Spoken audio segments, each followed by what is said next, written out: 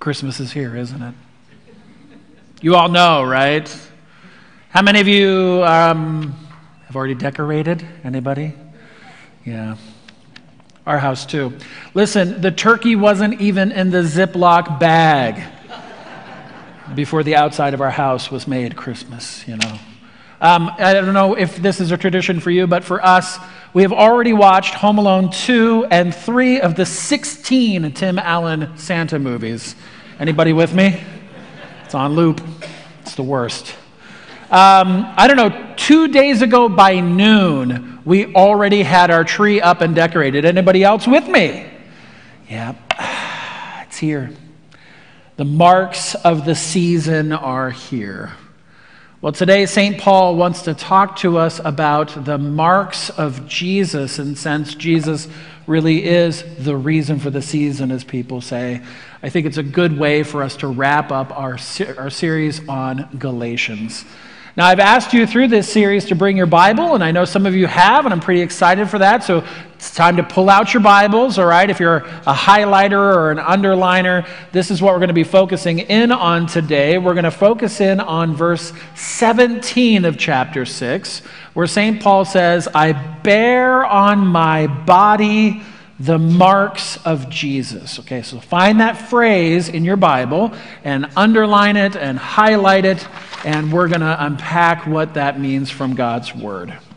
When St. Paul says, I bear on my body the marks of Jesus, a lot of people agree that what this likely means is that he's talking about how just as Jesus was persecuted for sharing the faith, so was St. Paul. St. Paul was persecuted as well. And that's what he means by bearing on his body the marks of Jesus. What happened to Jesus is what happens to him.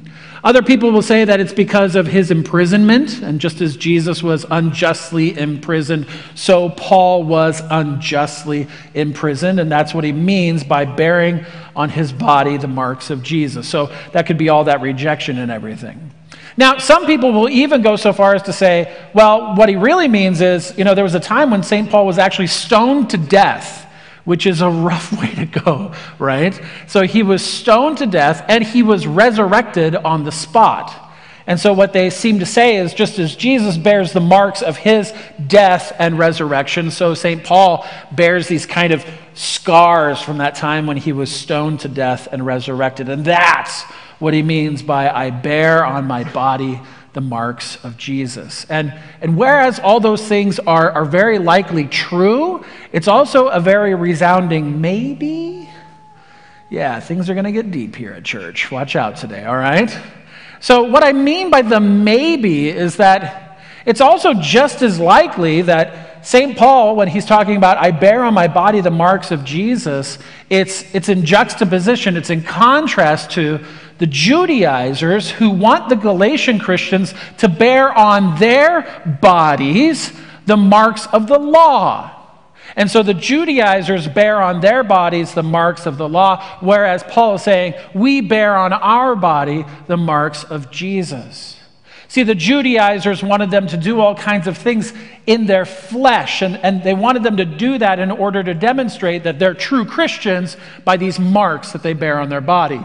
Whereas St. Paul is saying those who live by faith in Jesus have a different kind of marking in their life.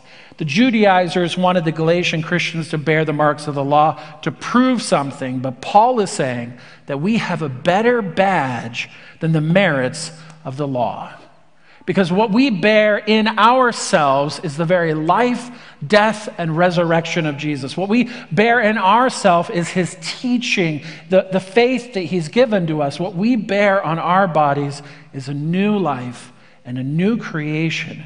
And that tells a way better story than what ritual and rules and the mutilation of the flesh would look like. And so I want to talk today about what it means as a Christian to bear the mark or to bear the marks of Jesus in your life. And I'm going to use 3 episodes from the Bible. And apparently I'm stealing Pastor Craig's sermon in a couple of weeks, so congratulations. This will be a lot of fun. All right, you ready? He's like, bring it along. Oh, bring it. Oh, yeah, you'll do good. Okay. All right. Anybody remember the story of the woman at the well in John 4. Very common story in the New Testament. We've gone over it a couple of times. When I think of somebody who bears in their body the mark of Jesus, I think of her. And she's a great character in the New Testament because when she first meets Jesus, she totally gets in a religious debate with him. How many of you know that that's probably not going to go well? So her first thing out of the gate with Jesus is to engage him in this lively debate about what real, true religion looks like. And she's arguing with Jesus about this, right? She's saying, well, you all say that you have to worship on Zion. We say that we have to worship over here. Which one's right, Mr. Smarty Pants? I'm like, whoa, slow down, right? And then she's like, well, hey, we've got Jacob's well. That's older than Jerusalem, so who's cool now, right? And then she says, well, we know about Messiah, and we know that he's going to come. And the irony is, who is Jesus but the... Yeah, so yikes. She's literally meeting with the Messiah. And so she's trying to have a debate with Jesus about what the true faith looks like. And Jesus says, you want to know what the true faith looks like? It doesn't look like which mountain you're going to worship on. It doesn't look like what man-made well you have. It doesn't even look like what manuscript you're getting your information from. If you want to know what the true faith looks like, Jesus says, it looks like a relationship. It looks like a relationship with God through the Messiah. And then Jesus does something incredible. He actually reveals that he is the Messiah for the first time in the Gospel of John to just her. Now, we all know that this is like a terrible idea, right? If Jesus wanted to get out there that he was the Messiah, he probably should have announced that he was a Messiah, I don't know, in like a crowd, maybe at an event, maybe campaigning, maybe work on a social media. Like there's better ways to get out that he's the Messiah. But I actually really like the way that he revealed his being Messiah to just this lonely lady at a well. It proves Jesus' point. That the true faith is not about these big shows. The true faith is about a relationship with Jesus. And when he revealed to her that he was the Messiah, that revelation, that moment with the Messiah changed her life forever.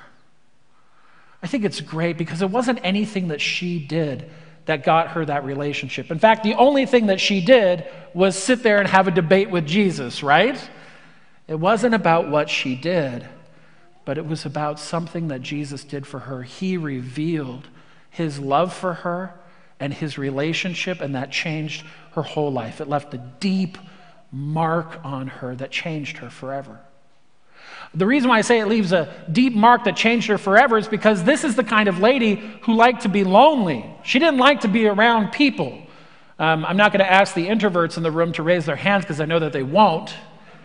But like this lady, like loved to be alone. And I don't know if it's because she had something in her past that kept her away from other people. I don't know if it's because she had like an obnoxious laugh, that people would like make fun of her for. But when Jesus entered into her life, when she was in a relationship with Christ, it changed her from being a lonely person to being the biggest witness that was inviting people to know Jesus.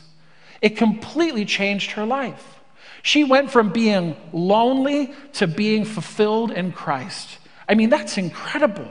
She didn't care what the people around her thought anymore. The only thing that mattered was Jesus. And if you're a person who feels lonely in this world, whether it's because of something in your past or if it's because you have a really obnoxious laugh or something like that, I don't know. Or maybe you're just a hardcore introvert. I want you'll never be truly alone because Jesus will meet with you and he will have a relationship with you that will change your life. Something that's so much better than right observance of rituals or mountains or manuscripts or man-made wells. When you have a relationship with Jesus like this woman did, it will take you to the cross and then to the empty tomb. When you have a relationship with Jesus, his teaching will move you and give you faith that will change who you are. When you have a relationship with Jesus, you will have a new life as a new creation. That's what it means to have the marks of Jesus on your life. Not something that you did, but something that he did for you that just changes you. All right, let's do another one. How many of you remember the story of Lazarus? All right, in John 11. That's a good one. I think it's, all right, don't worry. I'm not going to unpack the whole story. But one thing Lazarus knew is that he was a friend of Jesus. In fact, John says that Lazarus was Jesus' friend, which is awesome. How many of you want to put that on your social media now? Bob Sundquist, Jesus' friend, right? And so when Lazarus got really sick, the only thing he could think to do was to call on Jesus, because Jesus is someone who can help with that. And you would think that being a friend with Jesus would warrant some immediacy from Jesus, that Jesus would be like, oh, it's Lazarus, and he'd get up and go right away. But he didn't. Jesus didn't get up and go right away.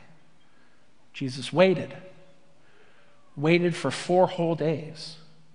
Lazarus could not depend on his status or his social proximity to Jesus. Instead, in the end, Lazarus was scared to death. And in the end, Lazarus died. Which leaves us with this haunting question: was Jesus too late? I mean, what was Lazarus thinking towards the end? Was Jesus mad at me? Am I no longer his friend? Should I have given him that extra taco from Taco Tuesday? I mean, what's going on? I thought we were buddies.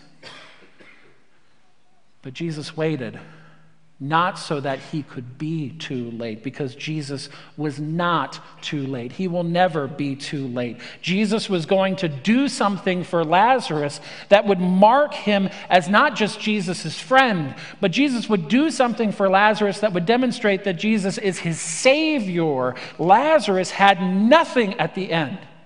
He called out to Jesus, and he didn't have a thing in his self that could earn him a better spot with Jesus. But it wasn't his calling out to Jesus that saved him. No, it was Jesus calling Lazarus' name out of the grave that would change his situation from dead to alive again. I mean, that's going to leave an impression on your life. Everybody remembers Lazarus' story, not because of who Lazarus was, but because Jesus knew his name and called him out of the grave. Man, that's an amazing story. Can I get an amen to that one? And what I find so powerful is that what Jesus was showing in the resurrection of Lazarus was what he himself was about to do in Jerusalem.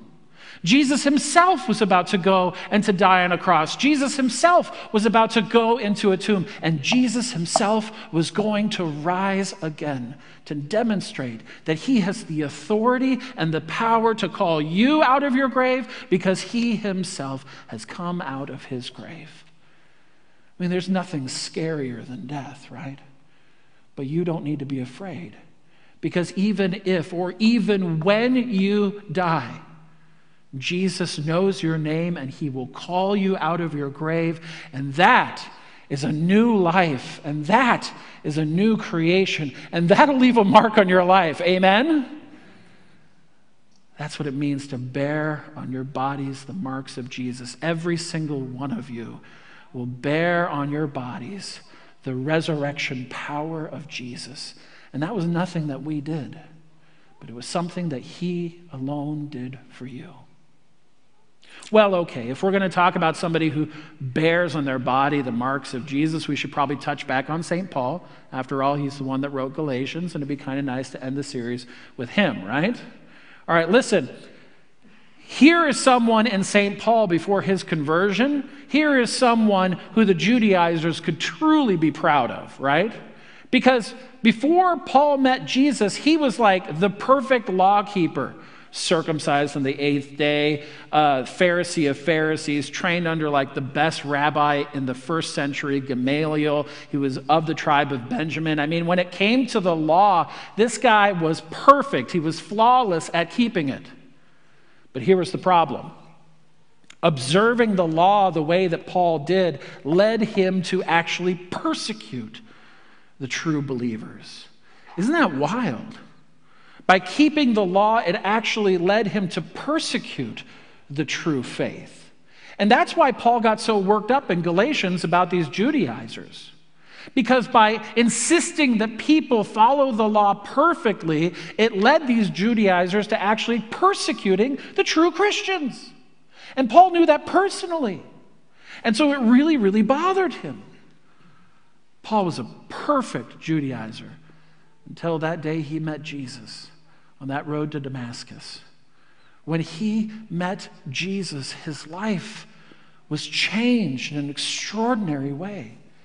Jesus got a hold of him and taught him that it was not by works of the law, but by faith that gives you the true faith in the Messiah that'll change your life and show you the true meaning of righteousness. But Paul had this problem. His life was changed on the road to Damascus, but now he had to go out and try and live that life in front of people who saw Paul as someone whose life was marked by his past. Yeah, just try and get past your past. Amen? They saw St. Paul and he was like, I'm a Christian now. They're like, aren't you the guy who's all murdery? That one, right? He was marked by his past and it was hard. It was hard for him to demonstrate to other people that he was changed. But here's the great thing about St. Paul. He didn't care about his past, and he never let it define him. His life was forever changed and new because he had an encounter with Jesus. I don't know what it's like for you. I don't know if you're the kind of person who has something in your past, either something that you've done or something that had done to you or something that happened on social media, and people can't seem to see you past that moment. I want you to know today that Jesus will change your life forever, and you don't have to be defined by your past. People looked at St. Paul, they thought, isn't this the murderer? Jesus was shining his light through him, and they said, there's something about him that's totally different. That's happened in my life. People that I knew a long time ago, although there's not that many of them alive anymore, but people I knew a long time ago, they look at me and they go, you're a pastor? And I'm like, I know, right? But I'm always willing to share with them to say, and this is what happened to make that change. To make that change. Listen, you are no longer defined by your past. The marks of Christ run deep in you. His life, his death, his resurrection, it changes you, doesn't it? The teachings of Jesus, the faith that he's put in your heart, that changes your whole life. You have a new life because you are a new creation, no longer defined by who you were, but now defined by grace through faith in Christ alone. In his name, amen.